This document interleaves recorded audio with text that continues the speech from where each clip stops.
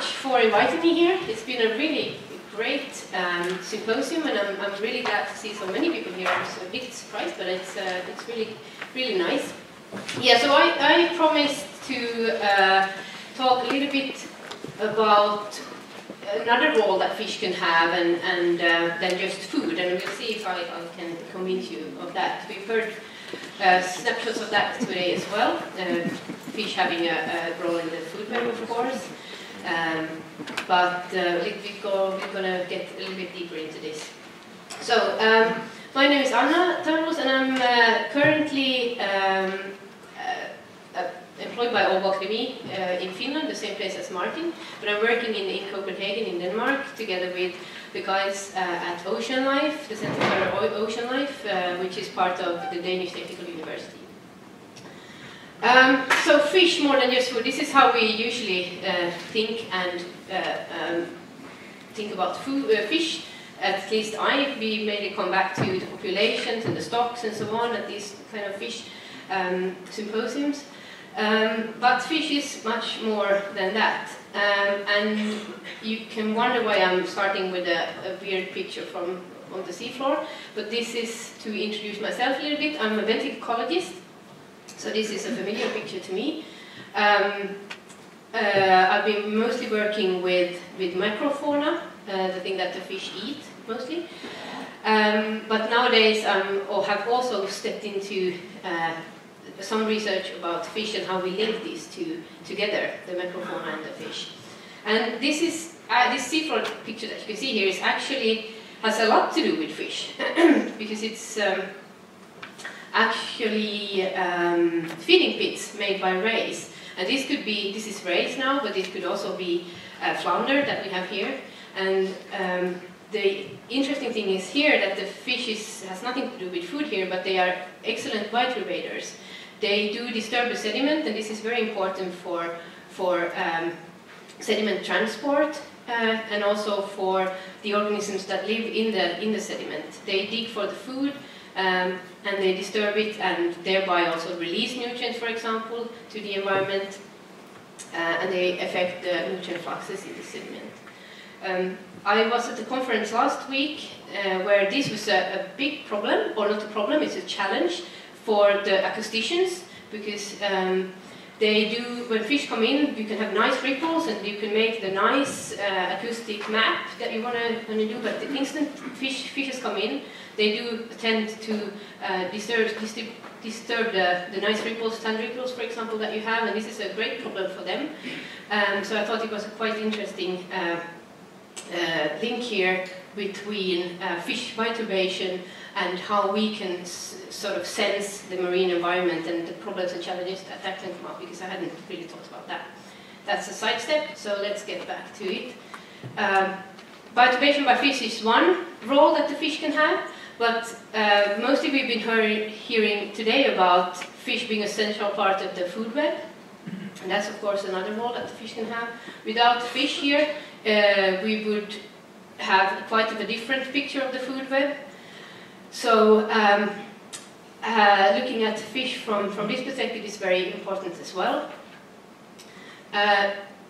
They do, depending on where you look at your fish communities and which one you sample and you study, you tend to either look at the more pelagic food web, where you have the energy going up from microalgae up to zooplankton and up to the predator fishes that we can see on the trophic position 4 there, for example. Or a more benthic driven system where you have the macrofauna that live on the seafloor eating detritus and going up to benthic feeding fishes and so on. So fish already here has quite different roles in the system, in the food web, and you can keep this in mind as we go forward. So fish are goods and services to us. They are goods in terms of that we can go out and harvest them, we can get them as food. And services, you could say, because they uphold this food web in many ways. And they are services because they are very important also in bioturbating, not just the macrofauna that lives on the sediment, but also fish is an important bioturbator here. So 2 examples of what they are what kind of functional roles they would also have, just than being food for us.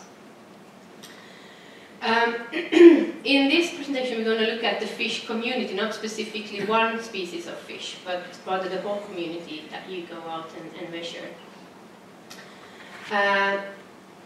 And because the fish and the fish community, or the community of fish, do have these important roles as both goods and services to us, I think it's a very important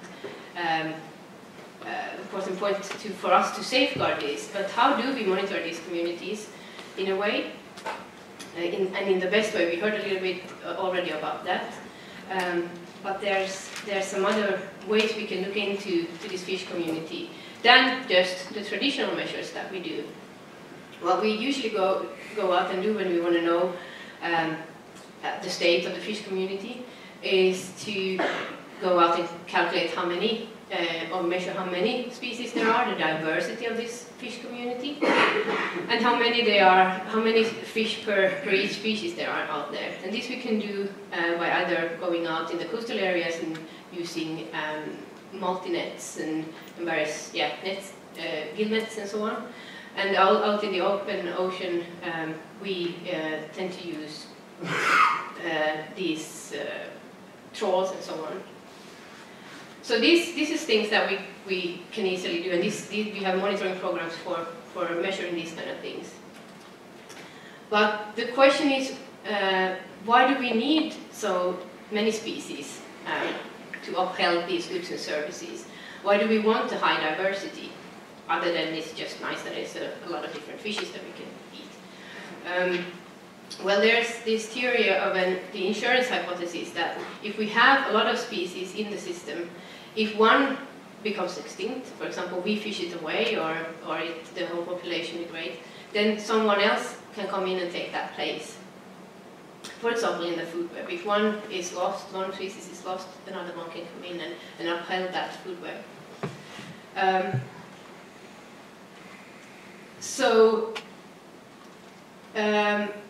But that requires that we know what the fishes in the community does, and it also requires that we know how they differ. These fishes differ between each other, what their roles really are in the system. And if you can look at these two communities that I've put up here and take a moment to think how they would differ in terms of the traditional measures and in terms of maybe their role in the system. Are they so different after all? We could calculate how many different species there are. What would you say, how many are there? Is there a difference between the communities? Not really. There's 1, 2, 3, 4 species there, right? In both of the communities. Do we have a different number of individuals in these communities? And within these species, not really, right? Quite different, but they look different to me, the communities, right? We have pike and we have cod, we have flatfishes there, yes, but they are two different species. But the thing is, do the flatfishes do the same thing here? We have other benthic feeding fishes, but they're not the same species. So how do we go about investigating this? How do we go about knowing what the different roles of the fish really are? We can use traits, that is, their characteristics. We can have a look at these kind of things to know what their roles are. This is a continuation of the concept that we mostly all, and still are, mostly interested in the species. But we have been starting to group them into, well, I already said the flatfishes, the ones that eat from the bottom, the ones that are in the pelagic, the different trophic groups. We had the ones that was on a higher trophic group, the predators, from the ones that are feeding lower down in the trophic, in the food web. So we have this trophic group, functional group, way of looking at things. This have been around for some time already. But the new thing is maybe to look at their specific characteristics that are called traits. And this is one way of looking at a trait-based approach, and I'm going to talk about much more here.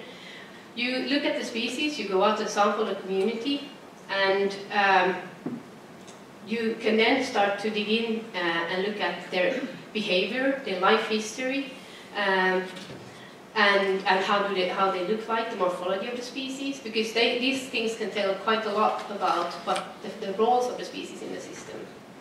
And the idea is that these traits can't all be there at the same time. There's the environment that decides if it's okay to be in this system. For example, if you're looking at the seafloor, a fish that is very high and swims very fast and have an upright position is not probably adapted to that type of environment. So it's better to have a flat body form, for example, and also have the mouth is probably quite different from one that swims around and feeds in the pelagic. So the environment is filtering out what kind of morphology and so on that you can have in that system. And so let's come back to what is a trait. Well, there's many different definitions out there. The one that I'm going to use here in this presentation, and that I also use in my research, is that it's any morphological, physiological, phenological, or behavioral characteristic measured preferably on an individual level, or it should be possible to measure it on an individual level. So here are some examples of the traits that I'm going to use and show you how we can use them in our research. The diet or trophic gill, that's one very important trait, I would say, if we want to know something about their role in the food web. The body shape, that says something about the habitat, but also about the diet and how they eat. The caudal shape, that says something about their swimming activity. The length is always interesting, and it's often also measured. It has to do with the growth of the fish and the food web, again, where it sort of, where is it placed in the food web, and the metabolism, and so on. And also fecundity is very interesting, because that tells us about the turnover of this species in the system. So how do you link then species to their characteristics and traits? Well, you can go out and measure, as I said, for example, size. That's a continuous one. That's easy to go out and measure size of the species many times and so on, and treat it as a continuous measure. But some of the traits you can't really measure all traits that's on a continuous scale. So what you can do instead is to categorize them into different groups again, and you can use a sort of fuzzy coding into getting this information into numerical information that we can later take into our analysis. So, for example, you have a feeding type, and which you can't really put on a continuous scale here. So you can divide it into different categories. You have piscivores, planktivores, and bentivores normally. And what you can do is that we know some species are definitely a piscivore.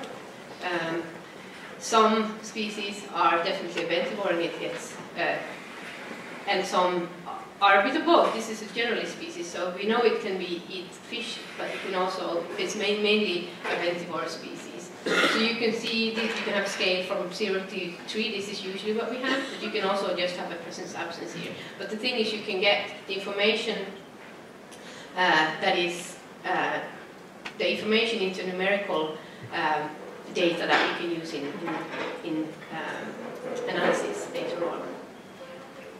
So how do you use this trait information then? Well, what you usually go out and measure, and what you get from all kinds of trawl surveys and so on, is that you have the species, and then you have the different size that you've been at. This is the normal data. But then you can look at the species list that you have, and start to ensemble these traits, the characteristics that you are particularly interested in. And how do you do that then? Well, one important source for us working with this is actually FishBase, so I'm very pleased to be here just because of that. to thank FishBase for being a really great place to find this kind of information.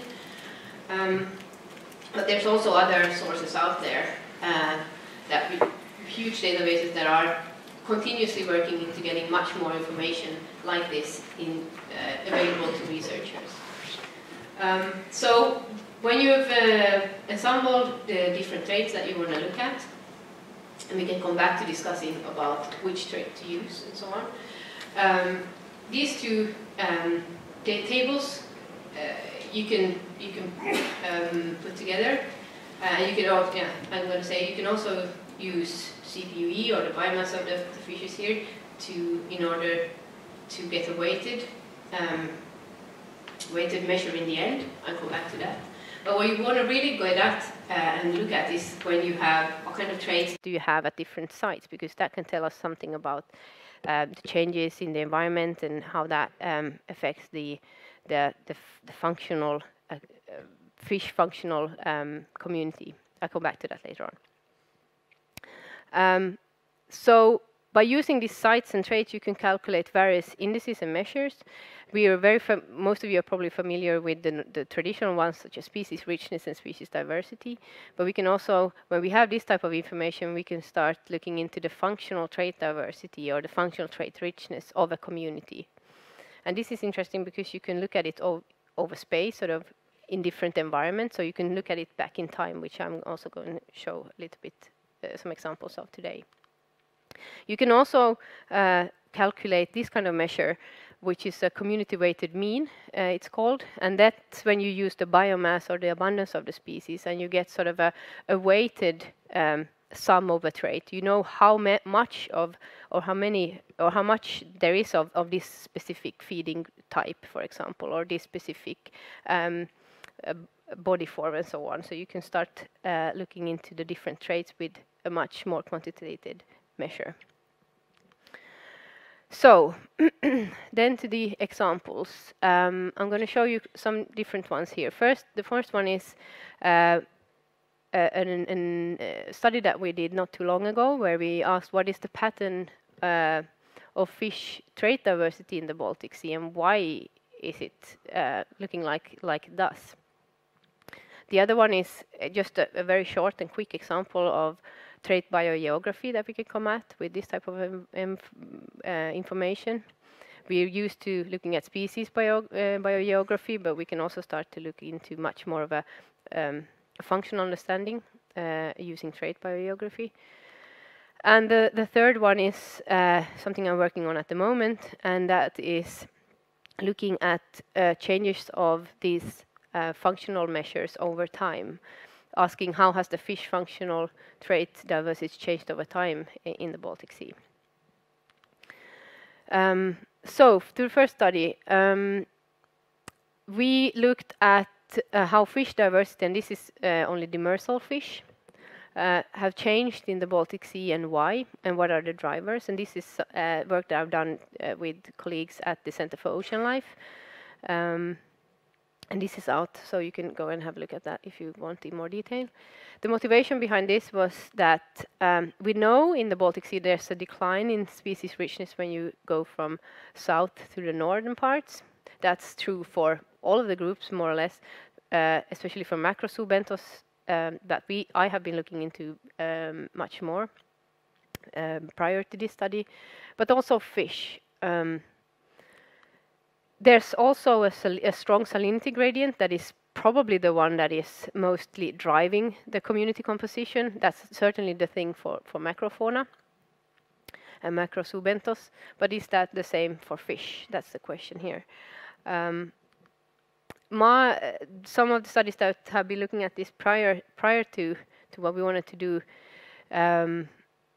was, and especially getting at the functional changes over this gradient from the Kattegat-Skagerrak area all the way up into the Botnian Bay, was a study that we did in 2015, where we looked at macrozoobenthos, and we divided them, rather than having specific numbers, we divided the species, the communities and the species, or number of species into these richness groups that you can see on the x-axis. So we have most species, of course, out in the Skagerrak-Kattegat area. And then it drops, as you can see on this blue line that's in there when you come into the Baltic Sea. And that we heard about already today, that's a huge climb where you come into the Baltic Sea. So you have a 96% reduction in taxa when you in the area in Skagerrak-Kattegat, and compared to when you go up into the Botnian Sea, on Botnian Bay furthest up north, quite as you would expect. But the question was, do we see this decline as well in trait richness and in the number of trait categories that were expressed? And if you focus on the gray bars here, we can see versus the white ones, we can see that that wasn't necessarily so. You had only a 34% reduction in trait categories, which means that 66% of the traits that were there in the Kattegat and Skagerrak area were actually expressed all the way up in the Botnian Bay by, I might say, only 6 taxa. So that's quite interesting. So you don't lose necessarily the functioning of the system. You don't lose the here expressed by trait category number of traits that you have, although you have a lot less species. So that was quite interesting. And we wondered, is this the same for fish, or how does it look like? Yeah, and I should say that when we move up into the Botnian Sea, we get the species get more similar in traits, because that's a measure that you see on this other y-axis here. It's a functional diversity measure, and that tells us about trait similarity. So you have much more similar trait composition when you move up into the Botnian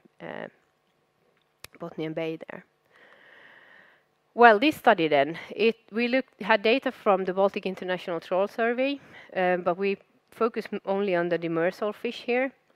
So this is number of hauls from 2003 to 2004 in February, March.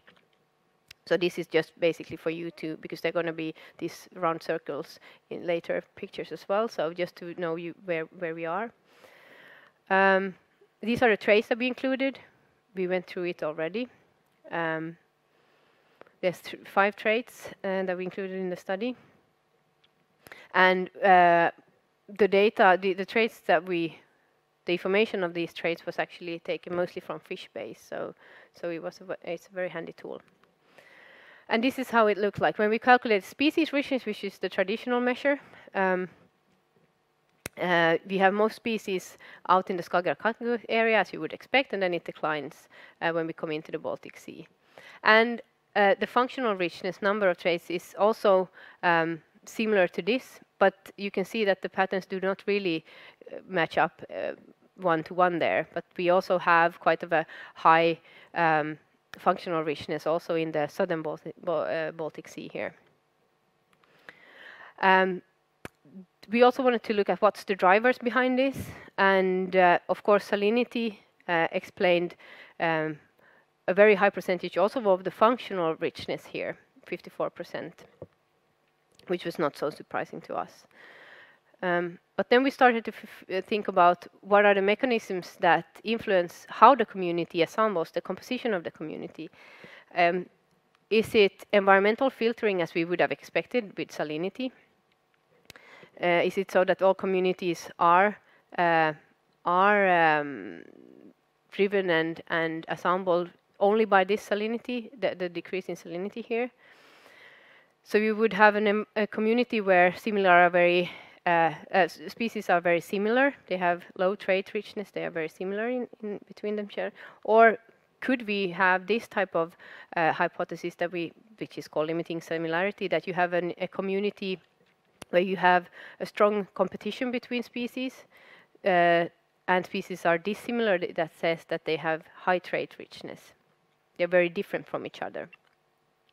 Or a neutral, we can test it also with a neutral, it's called a null model here. And this is how you can see, you have the null model. If species are, if our data will be plotted underneath this curve, then we would have an environmental filtering going on here. Is it plotted above the curve, we would have this other thing going on called limiting similarity, that the species are very different from each other. And this is how it looks like. Most of our data are above this, or sort of, actually prone to this limiting similarity, that we would have a lot of, it's not only the environment that drives the composition of the species in this community, but actually the interactions between the species. So that is quite, and when you plot it out and see where this happens, most of the limiting similarity idea that species are very different from each other happens inside the Baltic Sea, while we have this very strong environmental driver, particularly in the Skagerrak-Kattegat area, which is what you would expect. But the question was, what really happens when you come into the Baltic Sea? And there, the salinity driver is not as prone as we would have expected. And then we also looked at the biomass, if you take this biomass into consideration, biomass of the species. And we calculated these functional dissimilarities, but taking in consideration the biomass, to quantify how similar or dissimilar two species, when you take in consideration also the biomass, not just the traits. And here, when you have on sort of blue-greenish, then there's a map coming after this, so that's why I'm plotted this like this. But when you have this type of functional dissimilarity numbers between 0 and 0.2, then you have very similar species, and when you have higher numbers, functional dissimilarity, then you have very different species. So when you have this is also true when we take into consideration biomass, not just when we look at traits per se, but also when we take into consideration and weigh the traits, that we have these very different species are very different in the southern, southwestern Baltic Sea than when we have out in the Kattegat-Skagerrak area. So there's a strong environmental control. We know that. We did know that. And salinity is the one that is driving it in particular. But the functional richness was lower than expected in the relatively species-rich Western Baltic Sea, while it's relatively high in the species-poor Baltic proper. And both, if we look at only the presence of the trait, the expression of the traits, but when we take into consideration the abundance of the biomass, it had an east-west difference in the process controlling community composition. So it's not only the environment, but also something else that dictates the community composition here. Then I promised a quick example of how you can use traits to look at much wider, on much wider scales. Here is a study that is in preparation that Lorraine is looking into specific traits. You can again use this community-weighted mean where you're taking into consideration how much of the species there are.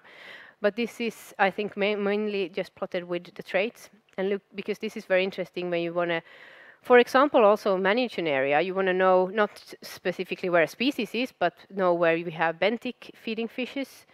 If you're going to set up a trawl survey, for example, or build something on the bottom, sea bottom, that this is very important.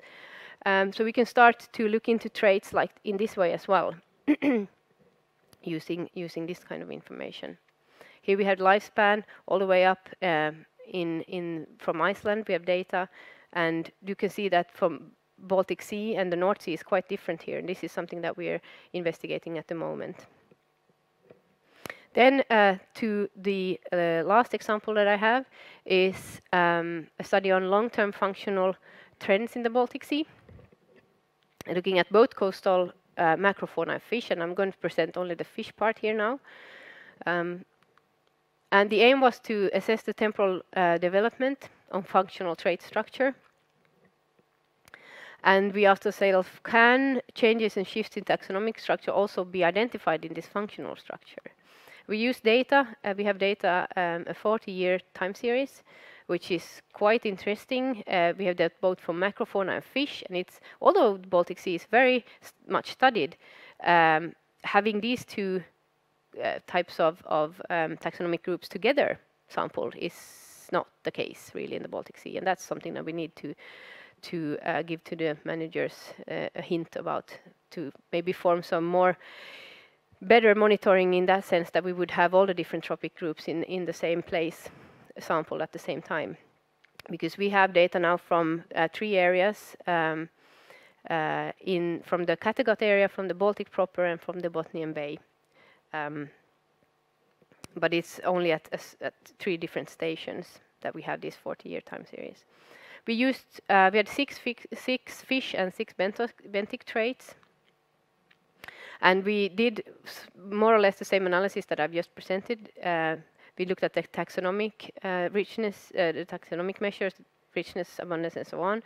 And we calculated functional richness, divergence, and evenness, and so on. And to look at the changes in time, and that's what I'm going to give you an example of here today, we used various analyses, PCA, and so on. I can get back to that if you have questions. So the study sites here are these 3 areas, the Kattegat-Skagerrak area, the Baltic proper, and the Botnian Sea. And when we look at just the traditional measures, sort of taxonomic richness, that's the black dots here. You can see that there's an increase in some of these areas, but it's not the same increase in all areas. That also is an important thing for managers and they do realize that we have to manage Baltic Sea differently depending on which basin you're talking about. But there's not the same trend in all of the different areas. In the Botnian Sea, we had an increase in the 1980s of species coming in. Then you also have this and that's also identified in the gray dots here, which is the turnover of how fast species come and go.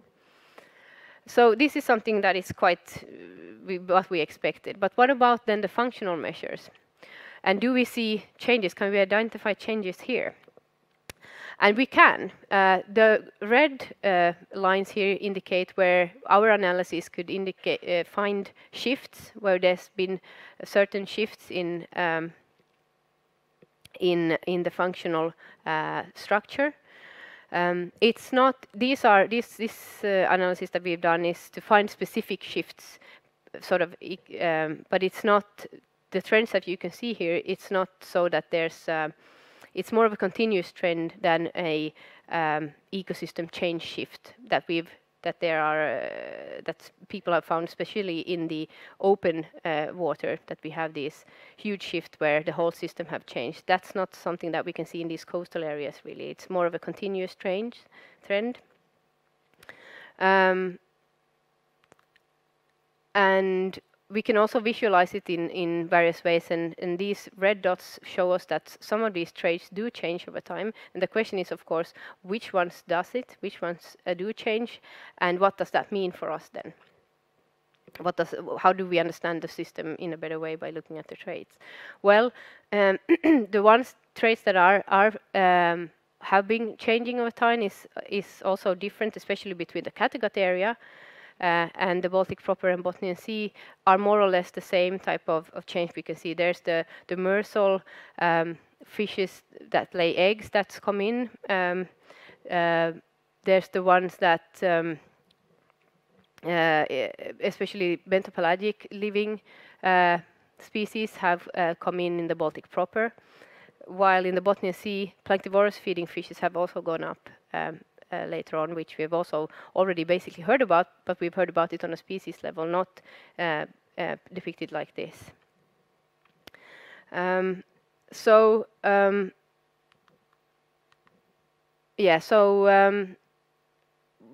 This study have shown that yes, there are specific changes that we can look at, also in the functional structure, not only in how many species that have come in and what species have gone out and gone back, but that the trends are more of a continuous ones. It's not the big regime shifts that we can see in the offshore areas, but more continuous trends. And by using traits, we can understand much more of what's happening in the community than just species coming and going. And this is going to be much more informative, perhaps, to give to managers to say what kind of community do we have here. Is it should we focus more on the monitoring and understanding the on benthic feeding fishes than, for example, a pelagic community and so on. But the take-home messages that I would like to give to you today is that, and I hope I've shown you some examples where fish is much more than just food, and that's many of you have already shown that today. There's much more to fish than food. Traits can tell us more than traditional measures about the structure and patterns and the changes of communities. Environmentally, the environmental control is still the driver, of course, of fish functional richness in the Baltic Sea, as we would expect, but not necessarily in the entire. When you come into the Baltic Sea, that's another different thing, perhaps, as we had lower richness in the Western Baltic Sea than expected, and another east-west gradient in community composition when we look at the functional composition of the community that we didn't really expect. And that shift in functional diversity are identifiable, just as shifts in species composition. But there's definitely differences between the basins that we have to take into consideration. And yes, that was what I wanted to say here. So acknowledges to the collaborators. There's been many over the years here. And also to the funding agencies that I'm currently on. And this is the EU bonus project, BioC3, if you want to look up and have an interest more in-depth look at that. That's up on the webpage as well. Thank you so much.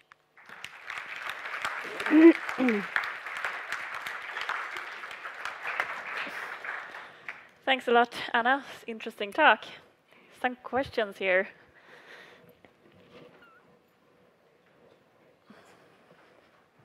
Oh, it didn't go on. Is it on? Yes. Thank you. I'm always appreciating big data analysis as a molecular biologist dealing with sequencing data, because I think there's lots of power in those analyses.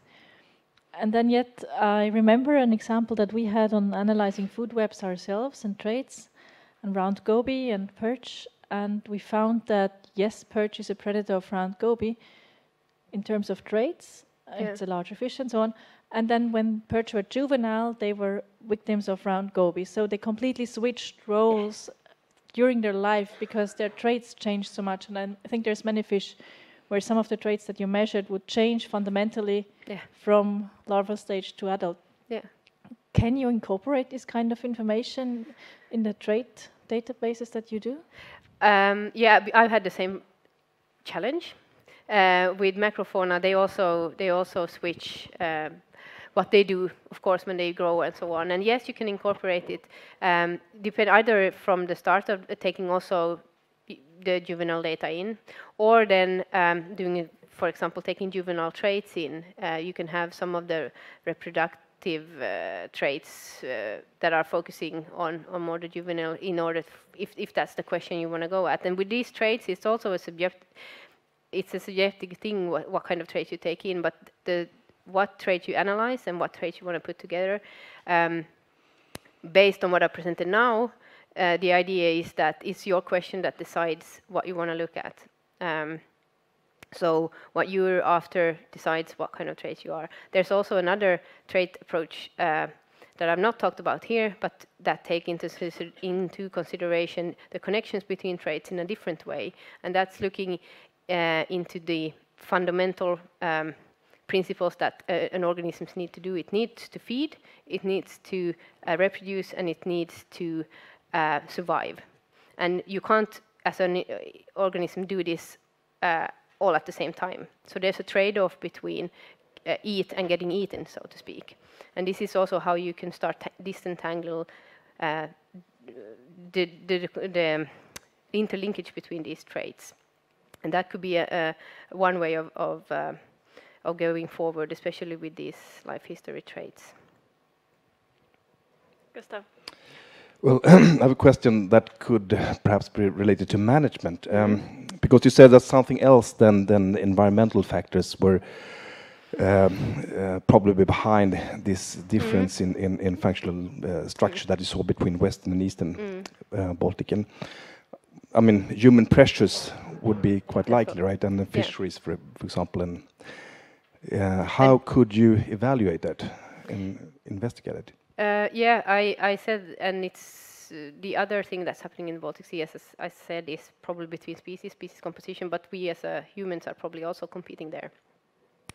And how we could incorporate it in these specific, or how we could see and analyze it in these specific instances, I guess we can take in some of the pressures, for example, trawling pressure or fishing pressure as a general variable into this analysis and see how that changed. That's also something we have thought about, especially if we would have a long time series looking into that. But then it's depending on if you want to look at a specific species, but looking at, for example, the coastal fish communities, this is something that we have been thinking about, taking in fishing pressure as a variable.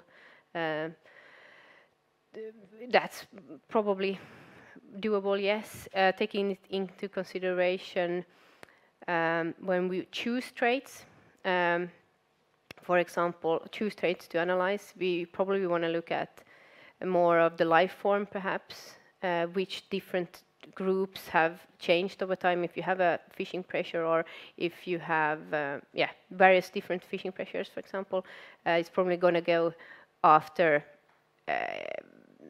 Well, the big fishing companies are probably going to go after the demersal fishes and using traits to look at that, while the recreational fishing pressure might have affected another type of group, for example, maybe some of the more predatory fishes that live in the pelagic predatory fishes and so on. So there would probably be signals about that as well using this type of analysis.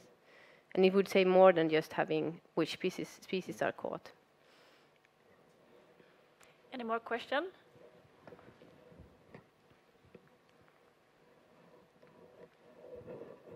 Nothing more?